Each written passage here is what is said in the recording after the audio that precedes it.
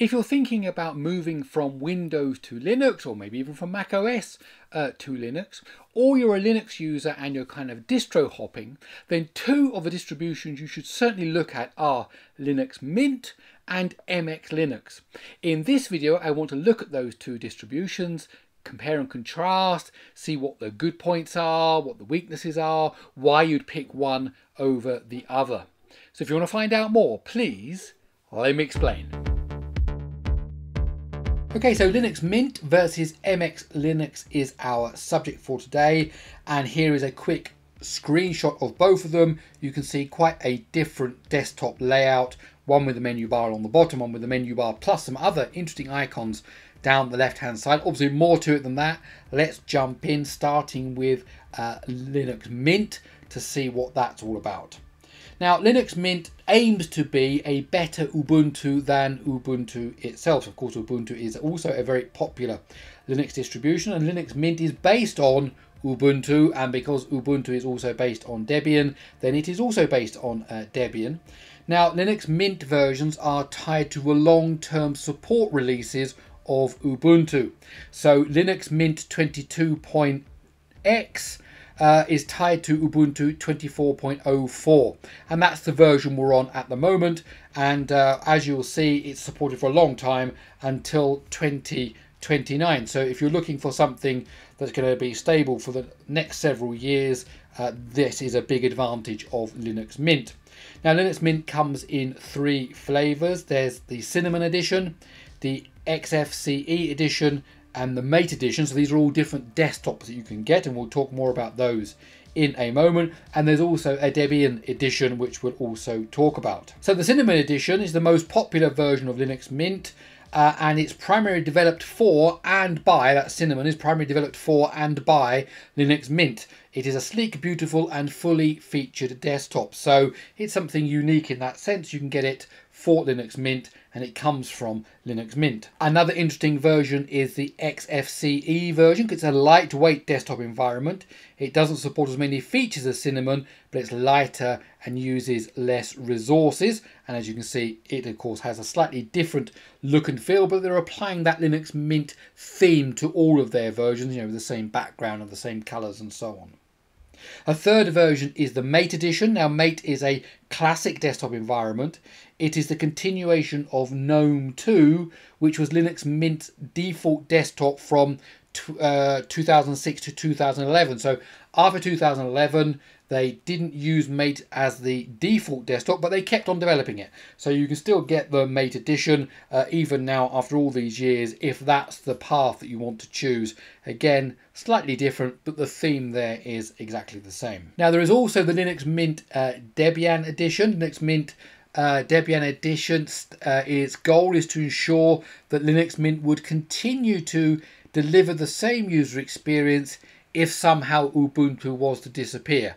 Now, that's quite a big if, but their argument here is that they are developing the technology sufficiently cross-platform, you might say, or sufficiently not so dependent on just Ubuntu, that they always make sure there's this Debian version that can run and deliver that similar kind of experience without necessarily relying on Ubuntu itself. LMDE aims to be as similar as possible to the standard Linux Mint, but without Ubuntu, and the package base is Debian itself rather than Ubuntu. As you can see, again, similar type of desktop in terms of theme, but actually now we're built on Debian instead. Now, here's an interesting question that comes into relevance when we start comparing to MX Linux. From Linux Mint version 20, so that was in 2020, only 64-bit versions are available. And this is a quote from their website. The 32-bit ISO images on prior versions are provided for compatibility with older computers.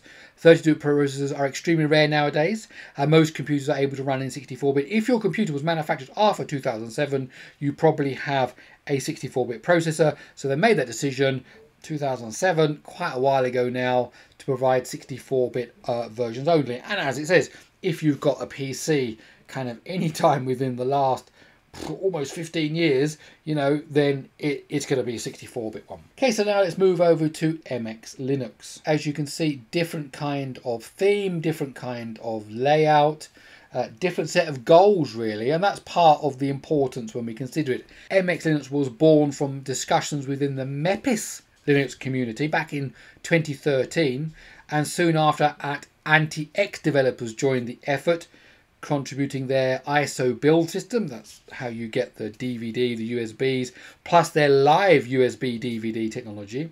And so MX itself is a blend of the first letter from MEPIS and the last letter of Anti-X, reflecting this partnership. So MX Linux is based on Debian's stable branch and uses XFCE as the default desktop. So it's the default in this case, which means by default it's aiming at lower resource usage compared to, let's say, Linux Mint. Now there are some different flavors. There is the XFCE edition, which is the default. It's lightweight and doesn't support as many features as other more full desktops, but it's completely usable, of course, and it's lighter on resources. There's also a KDE Plasma version. Of course, KDE is a very well-known desktop, advanced desktop you could say, for Linux, with built-in tools like the Dolphin file manager, extra themes and icon packs and so on. So a very well-known desktop environment, and if you want to go with that rather than XFCE, you can do that with MX Linux. And there's actually a Fluxbox. Now XFCE is lightweight, Fluxbox is kind of ultra lightweight, so this edition unites the speed and low resources and elegance of Fluxbox, but with the tool set and the ethos of MX Linux. So if you really are aiming at low-end hardware, that's definitely the version to go for. Now there are different XFCE edition downloads available. So you've got 4 here for the XFCE desktop. You've got the 64-bit version based on the stable kind of Debian. So that's suitable if you've got a PC that's a few years old. There's a 32-bit version available, so you might want to download the Underbar 386, kind of the throwback there to 32-bit era. There's also the advanced hardware support version, which has a newer Linux kernel and newer graphic drivers for, you know, things like AMD graphics and so on. 64-bit only, of course. And really interesting, there's a Raspberry Pi version. Now, if you'd like to see me do a video about installing MX Linux on the Raspberry Pi, do let me know, because that'd be quite an interesting video. But I'd like to know your feedback on that. So there's a Raspberry Pi version as well. So 4 versions there of the XFCE desktop. But there are also a few more, so there's kind of like 7 downloads available in total. You can get the KDE version, that's 64-bit only.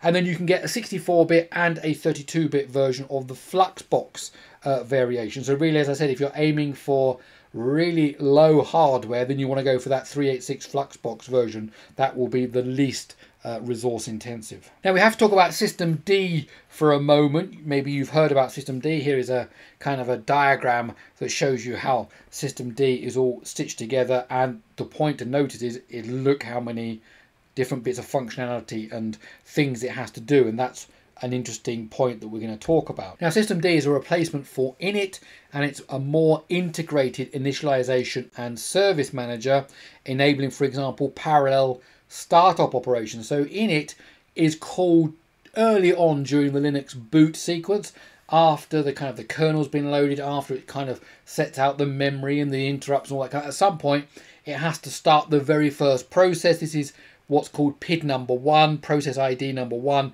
The first thing, and that's the kind of thing that starts up everything else. Now, the initial init process was quite simple. This new System D is more comprehensive, and it can do lots of more complicated things. And the thing is, all those things about the service manager and all that kind of stuff are running now in that very first PID 1. Now, while System D offers advantages like that, including faster boot time and so on, its larger footprint and complex configuration files raise concerns about its stability. Do you really want that first process that starts up the whole of your kind of multi-user level Linux running a very complicated piece of software?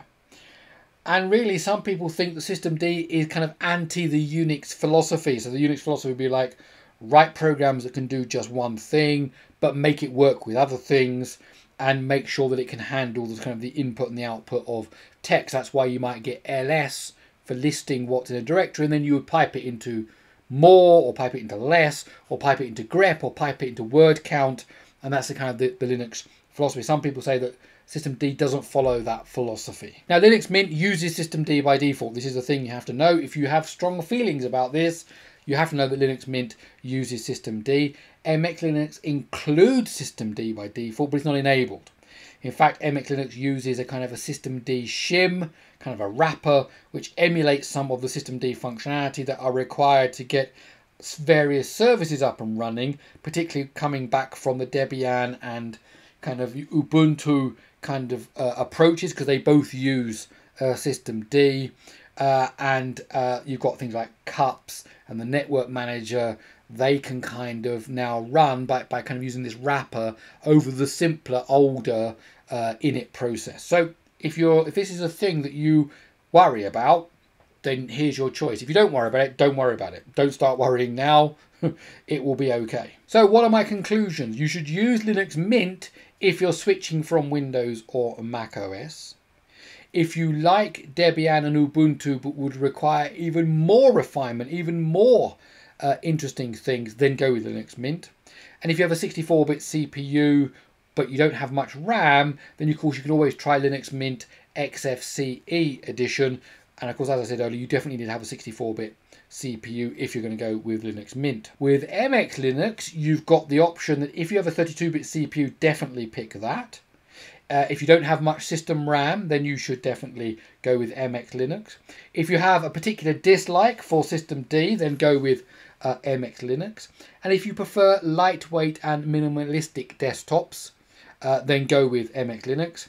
And if you like KDE and you've got some of those other issues there, you don't like systemd, for example, then you can go with the MX Linux KDE edition. So really, with all the different desktops and all the different variations of, you know, Cinnamon or XFCE or KDE or 32-bit or 64-bit or systemd or not systemd, you've got a lot to choose from here.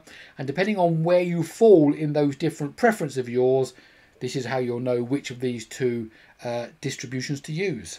Now, if you want to try them out, where should you start? Well, there are 4 ways to test or try Linux Mint or MX Linux. You can install it directly on a PC.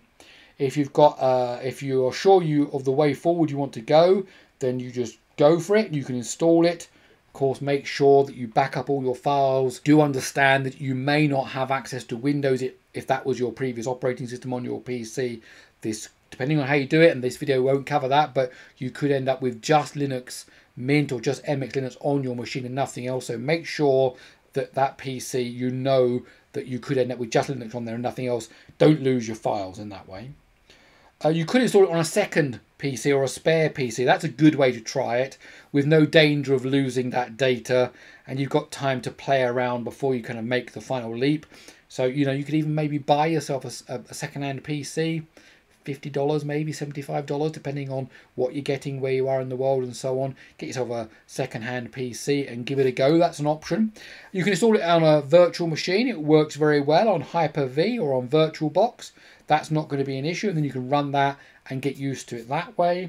And you can actually use it as a live DVD. That means you boot it from a USB drive or even from a DVD drive. Both Linux Mint and MX Linux actually work this way. You first of all boot it up, and then you double click on the install icon to actually make it run. But before then, you can actually just boot it up from USB, play around with it. If you actually shut it down, take the USB drive out and reboot, then you'll have your old operating system there. So that's a really interesting way of actually running it on your hardware. See what you think about it, play around with it for a few hours, and then shut down and reboot, and you've got your old stuff back again. So 4 different ways you can try here. But as always, do make sure you've got a copy of your files. Don't want anyone losing any data when they try out these versions of Linux. Okay, so there you have it. Linux Mint versus MX Linux. I really hope you enjoyed this video as much as I did making it. If you did, please do give it a thumbs up. And if you like these kind of videos, why not stick around by subscribing to the channel? Okay, that's it. I'll see you in the next one.